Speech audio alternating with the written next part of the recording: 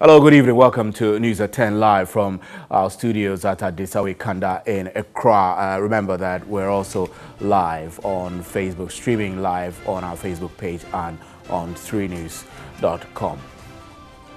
Let's start with the major news highlights of the day. The Office of the Special Prosecutor has invited suspended CEO of the Public Procurement Authority, Ejenim Boating AJ, after preliminary investigations into alleged public procurement malpractices. This follows President Akufo-Addo's letter, which directed his suspension and subsequent referral of the case to Shraj and the Special Prosecutor.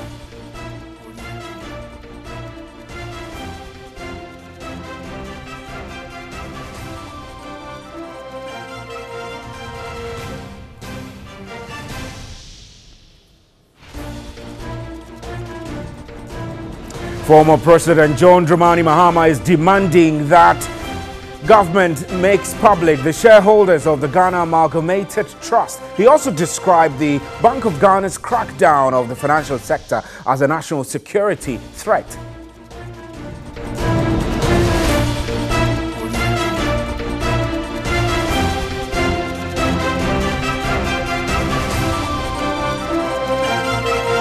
And today, the Ghana Revenue Authority has revised the penalty for defaulters of the excise tax stamp from 100% to 200% of applicable taxes. The Chief Revenue Officer of the Excise Stamp Division, Kwabena Apeu Ewa Anto, said during an enforcement exercise in Accra, said that defaulters will also be processed for court.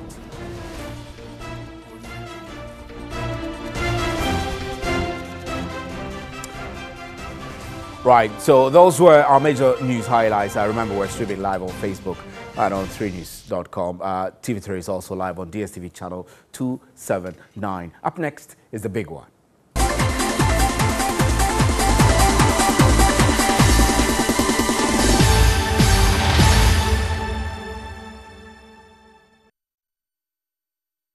Welcome back. Now, former President John Dramani Mahama is demanding that government makes public the shareholders of the Ghana Amalgamated Trust. He also described the Bank of Ghana's crackdown of the financial sector as a national security threat. He was interacting with the public via social media on Thursday. Here's a report by Salam Amenya. The Bank of Ghana has since August 2017 closed down 420 financial institutions in the country. This, he maintained, is a national security threat. While this development may appear as a threat to only the businesses that have been shut down, it is in fact a threat to our national security. Indeed, as has been widely touted, ownership of capital matters. The ethnicity of capital is real, and the banking sector and financial system of a country are part of its national security architecture.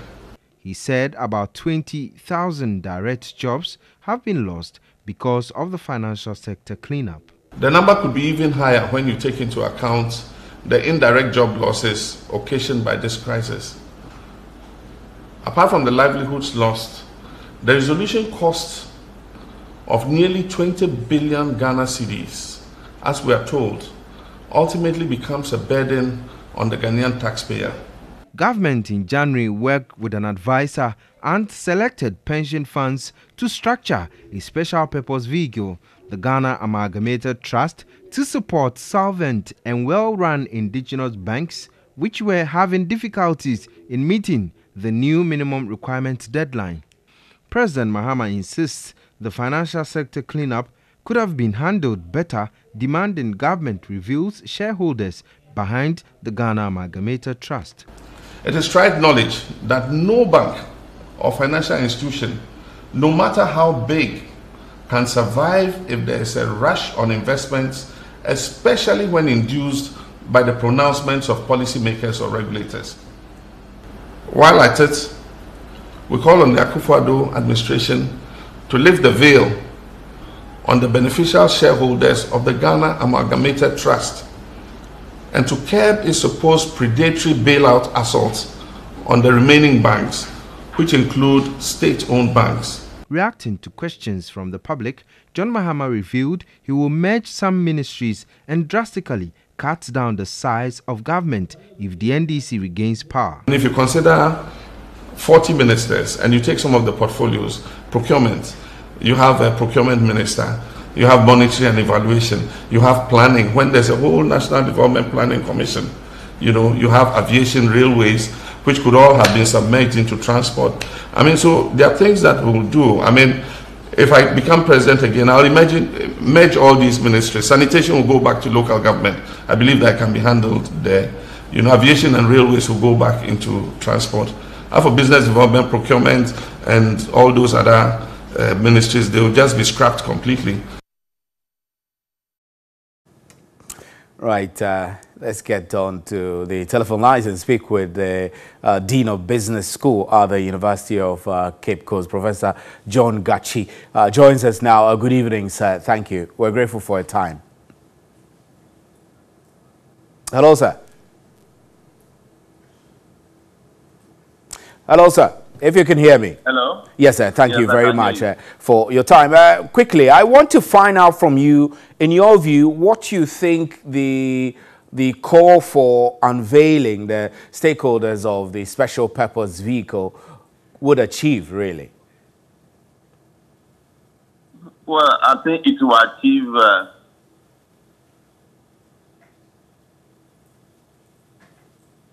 Right, Professor John Gachi, I do hope that we still have him on the telephone lines. This is News at 10 live from the News Hub at Desawe Kanda in Accra. We're trying to get through to Professor John Gachi so we can have some discussions on former President John Mahama's call for government to disclose the shareholders behind the special purpose vehicle, the amalgamated trust. So, Professor Gachi, you were saying that this is necessary and that it will achieve some purposes. Hello, sir. Right, we apologize for the difficulty in getting through to Professor John Gachi. Let's see for the last time if we have him on so we can continue the discussion. Good evening, sir. Thank you very much. So I was asking whether you get the sense that the suggestion by former President John Mahama to disclose the shareholders behind the special purpose vehicle is relevant. You say it is, and it will achieve. Yeah, can you hear me, sir? Yeah, I can hear you. Yeah, so you were saying that this is important and it will achieve some purpose. Yeah, I think it should just give clarity.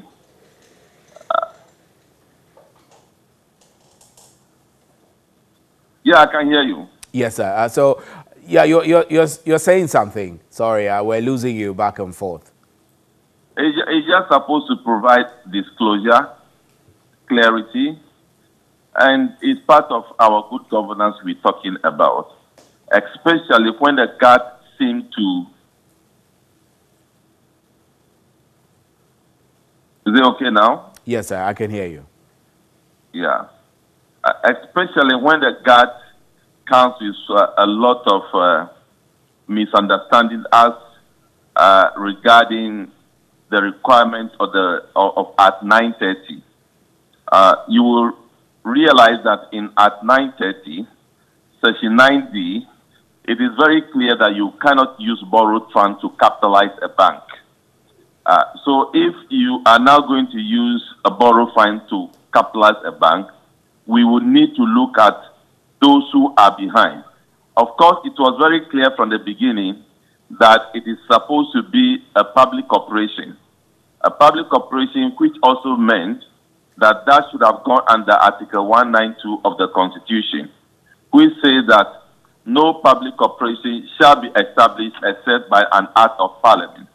So because of all these misunderstandings and breaches in legal requirements, you will need to now know, as at now, who are the real people behind this entity that was created, which was supposed to take about 70% of equity interest in those financial institutions, and at the same time take some additional equity in the form of preference shares, which actually entangle the existence of those banks that have been captured under the agreement. Right. So I think if we are not careful and we are not able to disclose those who are behind, then the state will just be generating funds for people that we are not aware of. But is this to suggest really that the shareholders are into this to make money off the efforts of these banks, or that perhaps they are keenly interested in resuscitating them as the purpose is? Well, I think the public is should be aware that the structure is that by 31st of March 2019, GAT is supposed to recapitalize those banks that have been mentioned. But as we speak, that recapitalization has not taken place, which also means that they are breaching the requirement of Bank of Ghana. But Bank of Ghana is not bold enough to go ahead to withdraw their license, as done to banks that were not able to meet the minimum capital by 31st December 2018. So you can also see that we are using the GAT to actually entrench discrimination against some local banks. So that is why we need more clarity about this. Now, again, as of July, it was not clear whether GAT actually did any actually provided any money to the banks which were captured under that provision, which means that as at now we have not been able to raise the money that is required for that purpose. So it's like we are using two regulations. Right. One for the banks that were captured at the first instance, and then one for the banks captured under those that should benefit from that, which I think is not the best. Right. Professor John Gachi, we're grateful for your time. Thank you extremely. Professor John Gachi is the Dean of Business School at the University of Cape Coast. I'm Stephen Enti. This is News at 10, live from the News Hub. You can also catch us on your DSTV channel 279. We'll be right back with more news. Don't go away.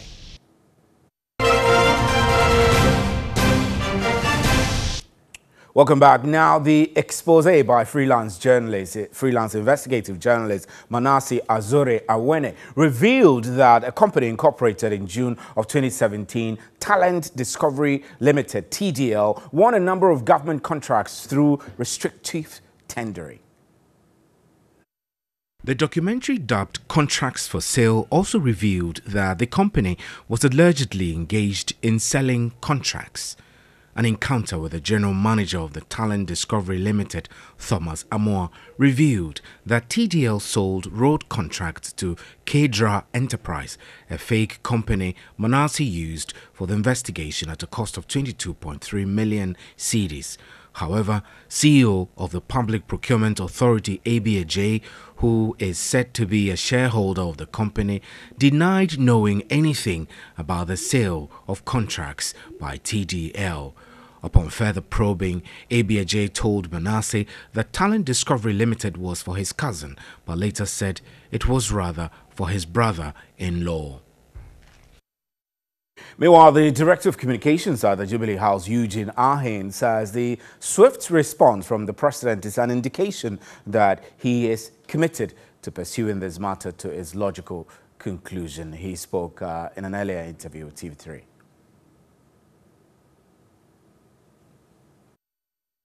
Almost every single allegation that is made against an appointee of the President, at least he moves swiftly to make sure those allegations are quickly investigated by the relevant institutions of state. This is just one example of what the President has been doing since he got into office. Every single allegation of corruption or allegation of conflict of interest or any allegation whatsoever that's leveled against any appointee of his, he moves quickly to make sure those allegations are quickly investigated, and that's the same thing he's done in this matter.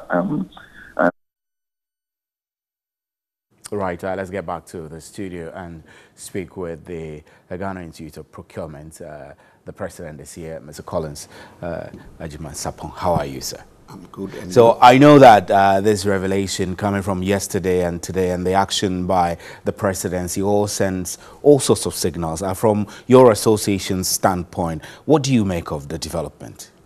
Well, we all woke up this morning to the news.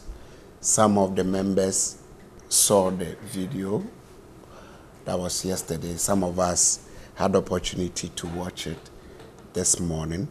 So today, the executives, the council members, and our ethics and professional standard committee were in a meeting since around 3 o'clock, and we had a press release just around 7. Yeah.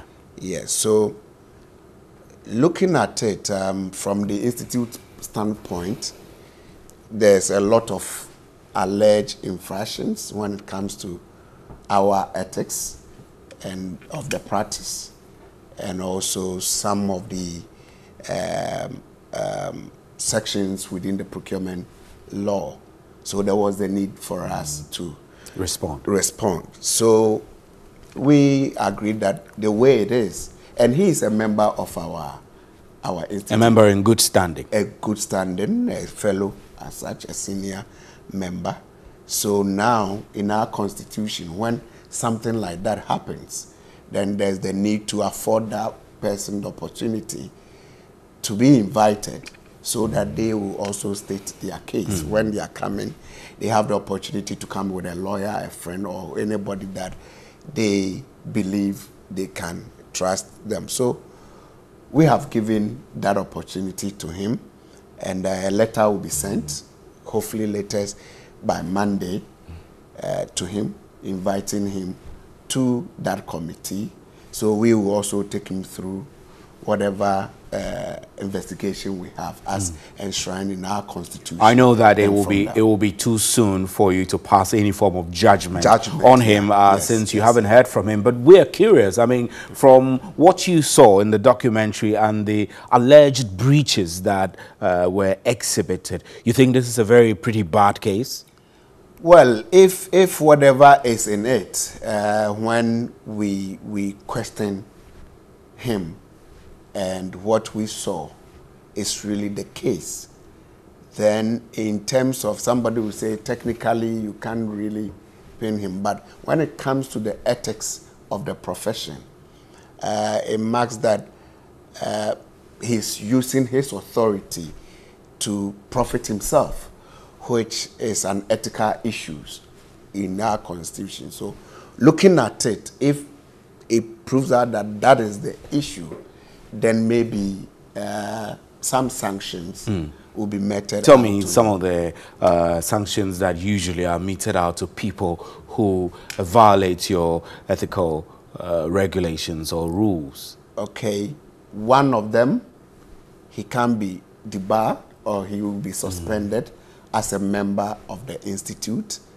and can also be given dismissal where he wouldn't get the opportunity to be a member ever again. So, and now we are now talking of licensing ourselves. So we are even calling on the president to help us pass a practicing law, because as it is now, we do not have a practicing law where members are given license to practice.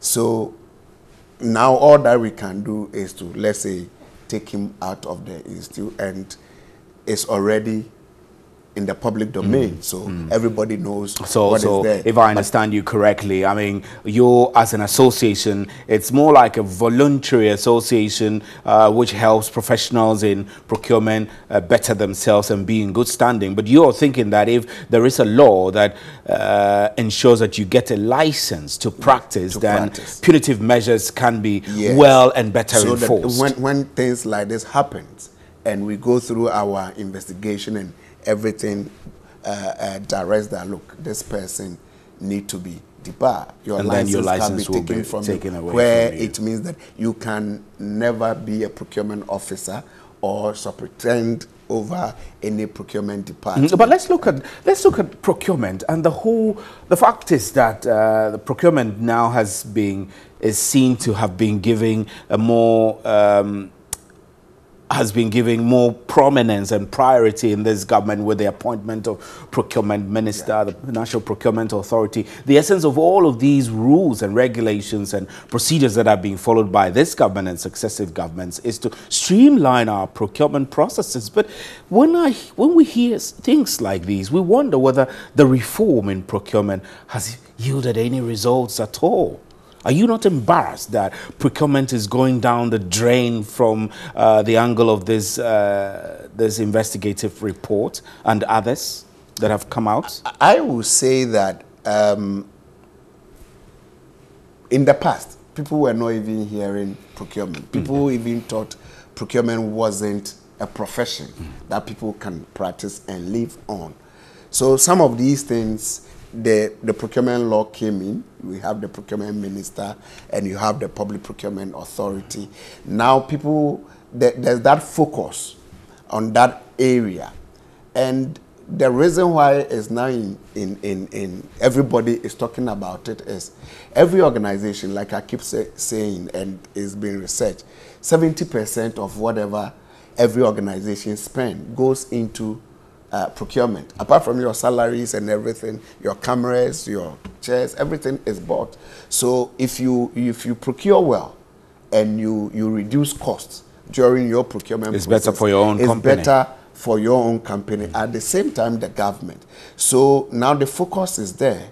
And that's why we're calling for that regulation so that it's properly regulated, so that the necessary revenue, the savings, the cost reduction that this function brings to the table can be taken advantage of. Right. We're grateful for your time, Mr. Ejman-Sapon, for coming. I'm Stephen Enti. This is still News at 10 live from the News Hub at Disawe Kanda in Accra. We have more news for you.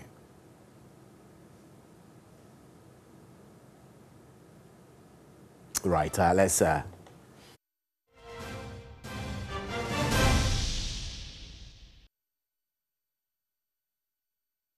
Right, let's now go to Crowell constituency, where two aspirants are contesting the party's primaries there. Frederick Clarence Williams has visited the constituency to gauge the mood there. The Crowell constituency in the Greater Accra region is inhabited by lower, middle and upper class citizens. It has a population of about 350,000. The constituency has challenges: poor road network and lack of jobs. After the NDC held the seat for 8 years, the NPP snatched it in the 2016 polls. The trend of the constituency shows that no MP wins the seat a second time. Statistics show that the parliamentary seat is predominantly won by the NDC, but the presidential votes do not favor the party that wins the parliamentary seat. Two aspirants have so far filed to contest the NDC parliamentary primaries in the Crowell constituency. According to Nick Pakpo, a youth activist, the people of Crowell need a young man and a first-timer to lead the party to take back the parliamentary seat from the ruling New Patriotic Party. We need people who have what it takes to bring everybody together, to be able to make Crowell an attractive party, to be able to make Crowell united front, to be able to win the seat. Nobody wins Crowell seats if the person is not a new face. People who normally contest for the first time wins the seat. But Agnes Momolai is quick to dismiss the comment by his closest contender that electing a first-time candidate would do the trick for the party in 2020. The only person who has broken the record did not come in once and win, and that is Honorable Dr. Oklekwe-Kuma. Doctor came in twice before he won, and when he won he broke the record of Ayashienyo, meaning that you cannot take the seat twice. So how then do you say that the people who come in immediately win? Agnes Momolai, however, insists he is not known in the area. It's not something that you say, I cannot win the seat. If you want to contest, you could say such a thing. But then, when it comes to the reality on the grounds, and I'm sure he goes to places where people tell him that they don't know him, because you need to have a good track record with the people in the party for them to accept you, and then the whole constituency accept you. Neil Pakpo believed the party needs a unifier to win the seat back. We need the people who have the strength to move from house to house, room to room, kitchen to kitchen, door to door, to be able to execute an effective campaign, and also a heart that unites, their attitude and character that is inbuilt. If you don't have united heart, we can't win Kuro, because even when it is given to us on a silver platter, with a divided front, we will still lose that. So the question is, who have what it takes to bring people together? The primaries is slated for August 24, 2019. I like the woman's expression. She says, that's interesting. Well, that's how we wrap up with News at 10. Thanks very much for your time. On behalf of the crew, good night. There is more news at 3news.com.